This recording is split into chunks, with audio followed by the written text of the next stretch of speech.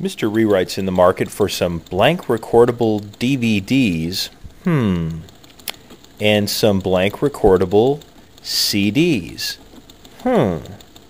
Something doesn't look right here. We need to check this out. Let's check Mr. Rewrite's Chicago Manual of Style. It says capital letters used as words and abbreviations that contain no interior periods are made plural by simply adding an S, not an apostrophe S.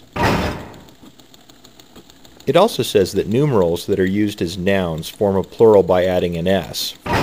For example, the 1990s would simply have an S at the end, not an apostrophe S.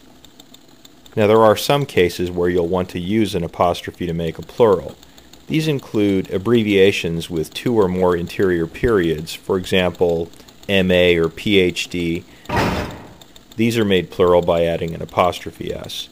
You also use an apostrophe S to make a plural of a lowercase letter such as X and Y. So if that store selling CDs and DVDs asked Mr. Rewrite's opinion, he would tell them that there would be no apostrophe S, first of all, and second, he would make it capital CD and small s to prevent any confusion. So let's clean it up.